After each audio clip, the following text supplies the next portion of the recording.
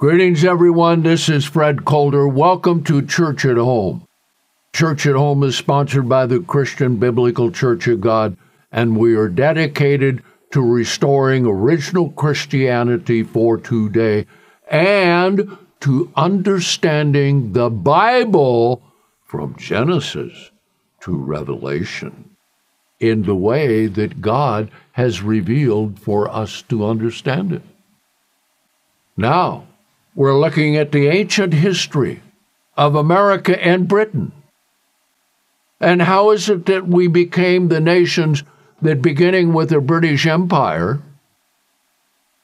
and then America becoming an individual nation, that between us we ruled the world for nearly 500 years.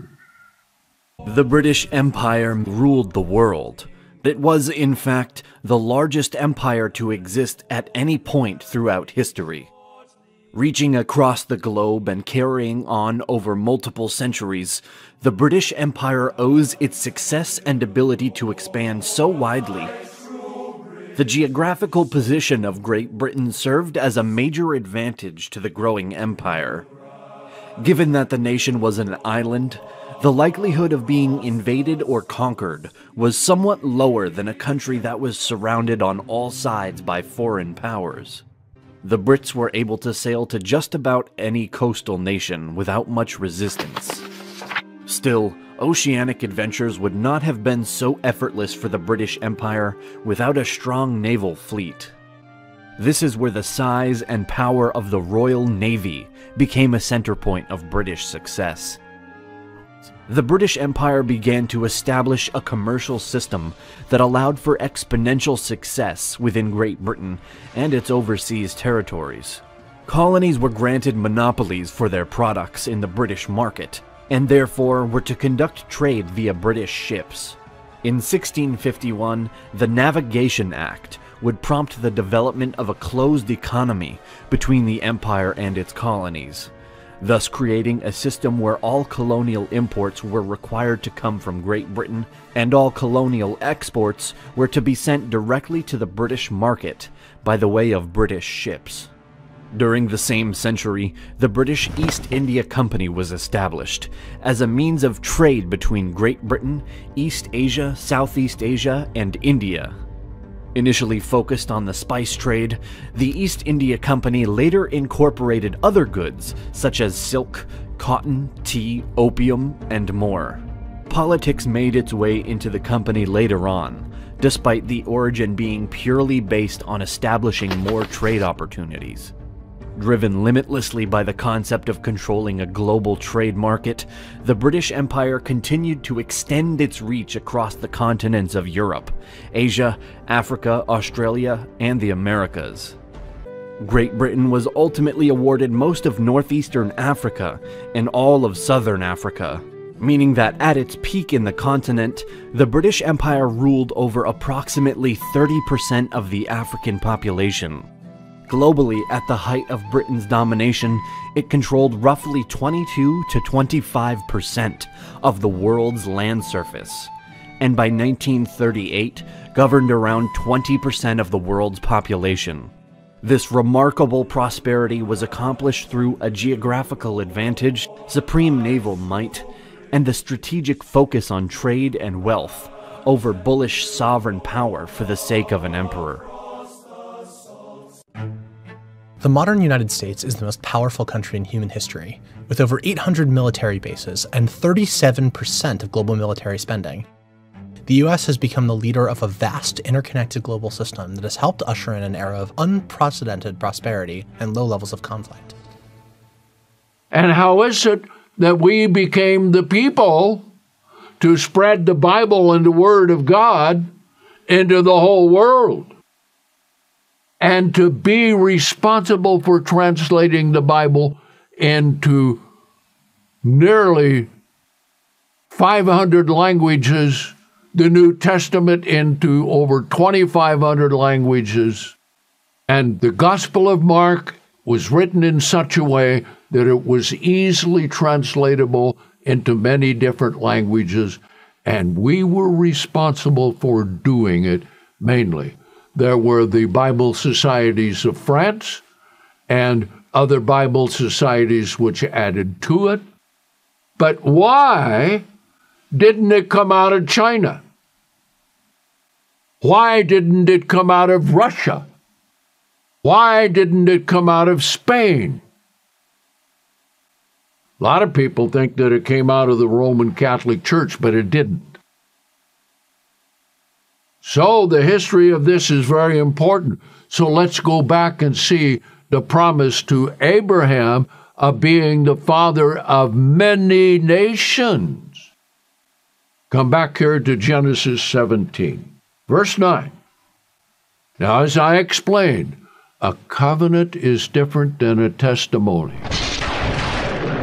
A covenant, you make your pledge, and then you give evidence that you will do it, which is a sacrificial offering.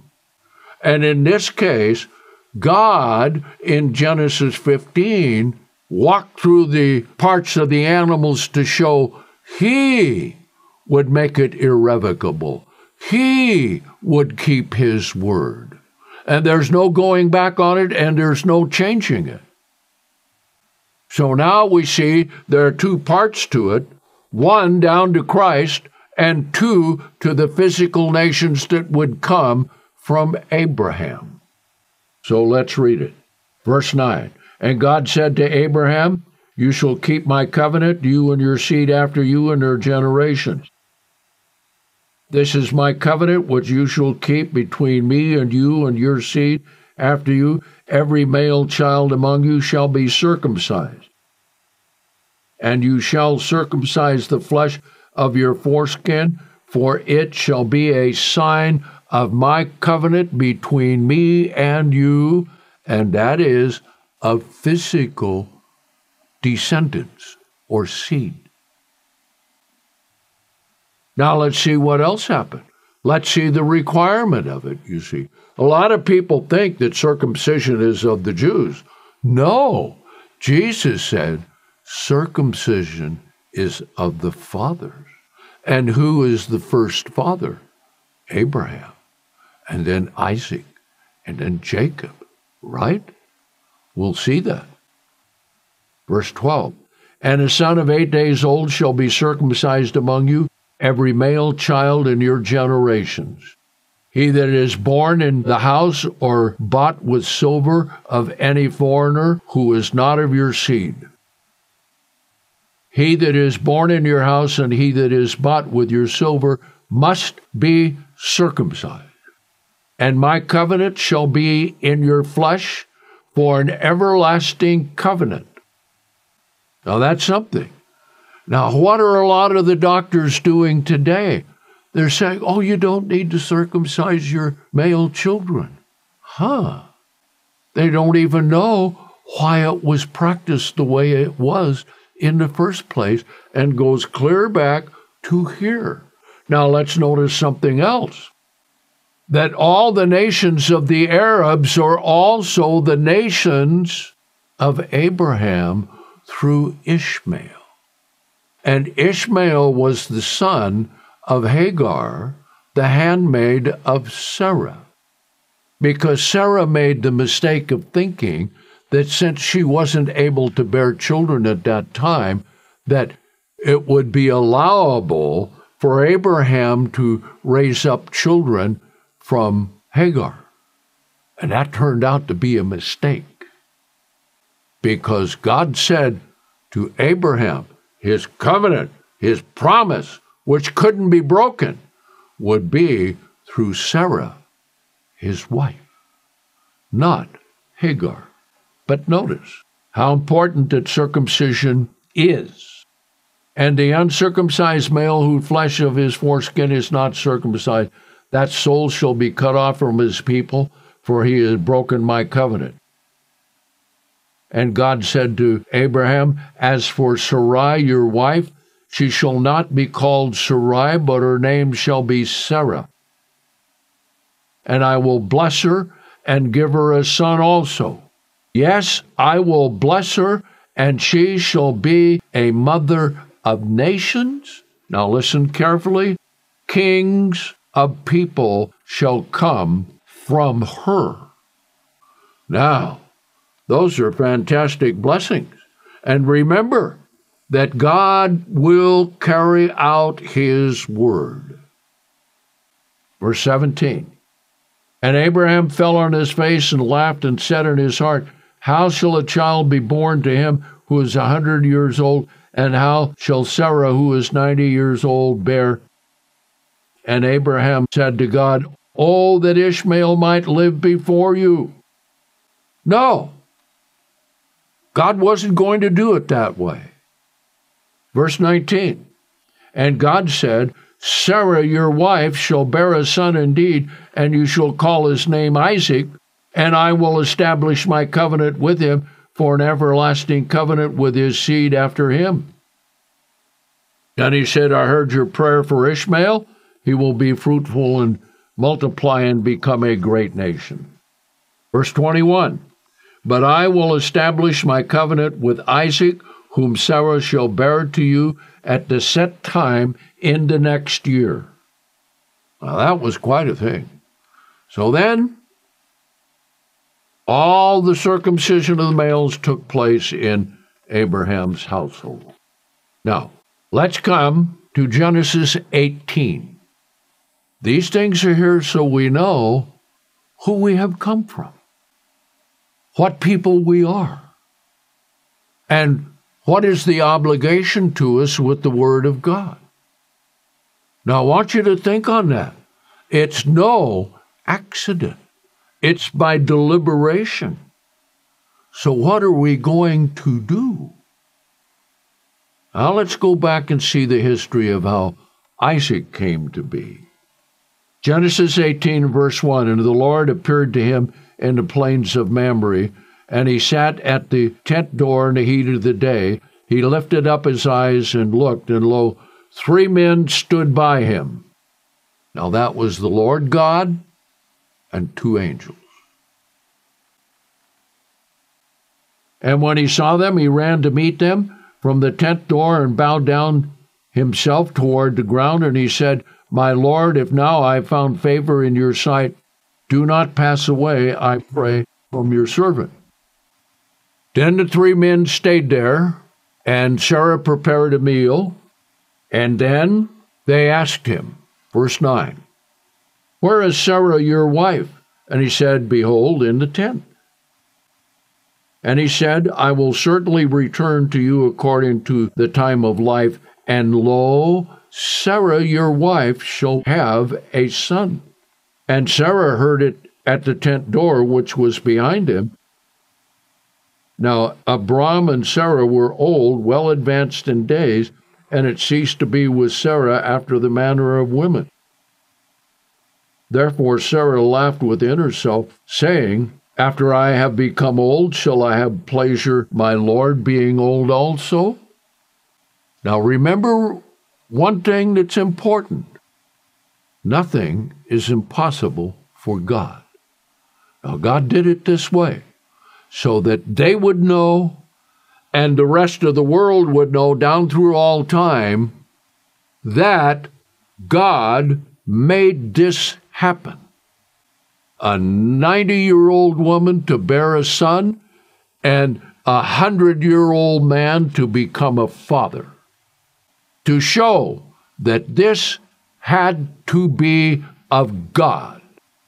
Not something that men have done, not something that men have cooked up, not fabulous fables that come from the imagination of men. Verse 13, and the Lord said to Abram, why did Sarah laugh, saying, shall I, who am old, truly bear a child? Is anything too hard for the Lord? No, nothing. Because he made the heavens and the earth and created everything that there is, and all human beings on the earth, and everything that has life on the earth and in the ocean and under the ocean and under the land. All came from God.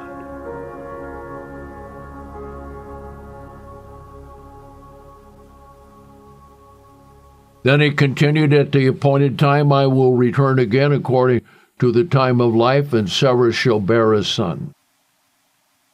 Then Sarah denied, saying, I did not laugh, for she was afraid. And he said, No, but you did laugh. Then what follows is the destruction of Sodom and Gomorrah.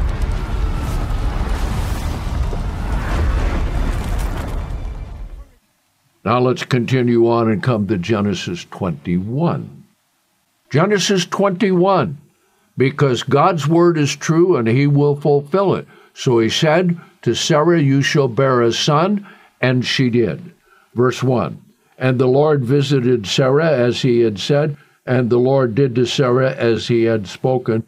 For Sarah conceived and bore Abraham a son in his old age at the set time. At the set time. God does everything according to his timetable as kept by the calculated Hebrew calendar. One of the main set times is the Sabbath, the seventh day of the week. And then all of his holy days are appointed set times. Now, he didn't give those just for rituals. Now, you get our series on the Sabbath day, and you download those and watch them, and get our booklet on the Sabbath. Sabbath or Sunday, which day is the Lord's day? And we have a big, thick book. So if you get it, you better be prepared to see everything you've ever thought about Christianity is not true. And that book is called God's Plan Revealed by His Sabbath and Holy Days. You better be in for a long-term study with that, because this is not a skim-the-surface, fly-by-night little pamphlet. It is a big, thick book, over 1,000 pages. So if you're serious, you write for it, we'll send it to you at no cost. Now, back to Genesis 21. And Abraham called the name of his son that was born to him, whom Sarah bore to him, Isaac.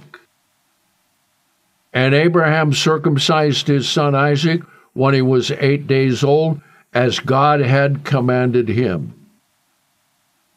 And Abraham was 100 years old when his son Isaac was born to him. And Sarah said, God has made me to laugh so that all who hear will laugh with me.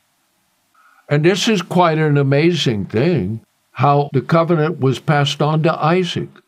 And Isaac, as we find in chapter 22, was much like a type of Christ. So let's see this. And let's see also that this ended up being the sacrifice of Abraham to confirm his faith and belief in God and the promises that he had given for, number one, Christ the Messiah, and number two, the many nations that would come from his offspring. And the first one was Isaac. So here's what God told him. He said, take your son, your only son. Now Ishmael was not the son of promise. So Isaac was his only son. And take him to sacrifice him as a burnt offering on one of the mountains of Moriah. And so that was a 3-day journey to get there. Now when they got there, let's come to verse 5. And Abraham said to the young men who were there with him on the journey, stay here with the donkey, and I and the boy will go yonder and worship and come to you again. And Abraham took the wood of the burnt offering and laid it on Isaac his son, a type of Christ carrying his own cross. And he took the fire pot in his hand and a knife, and they both went together. And Isaac spoke to Abraham his father and said, my father. And he said, here I am, my son. And he said, behold the fire and the wood, but where is the lamb for a burnt offering? Now you see, sometimes God tests us down to the last minute. Do we believe God? And why would Abraham do that? In any movie that you ever saw about this, they show that Abraham was angry at God for asking that. But that wasn't true, because Hebrews 11 shows that Abraham did it because he knew God could raise him from the dead. Now, notice his answer. And Abraham said, verse 8, "My son, God will provide himself a lamb for a burnt offering." So they both went on together.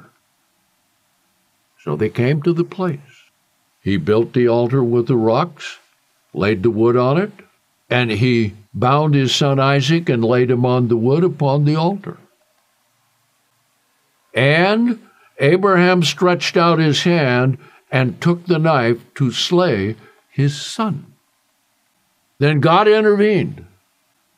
And this was a confirmation of the faith of Abraham and God's promise. Now let's see what happened with that. And let's see how God firmly established that covenant, as I have said, down to Christ and all the nations that would come of the 12 tribes of Israel. Verse 11. And the angel of the Lord called to him from heaven and said, "Abraham, Abraham." And he said, "Here am I." And he said, "Do not lay your hand upon the lad, nor do anything to him." Now I want you to think on this, what he said. "For now I know." Well, how long had he known Abraham? Well, here, this has got to be 40 years he knew Abraham. And look at what he said. "Now I know." Now what about you? What's your relationship with God? What do you think about what you need to do? How you need to do it? All right? God is not bringing this same trial upon you, but he expects the same faith and belief that Abraham had. "Now I know that you fear God, seeing you have not withheld your son, your only son, from me." So, this is also New Testament doctrine, isn't it? We're to love God more than father or mother, brother or sister, or any other relative or any other thing. We're to love God more. And love means to keep and obey and serve. It's not just a little 30-second fly-by-night twiddly-dee asking God to forgive your sins. That is a futile prayer, and God will never hear that unless you have the repentance that you get on your knees before God and you confess your sins to Him.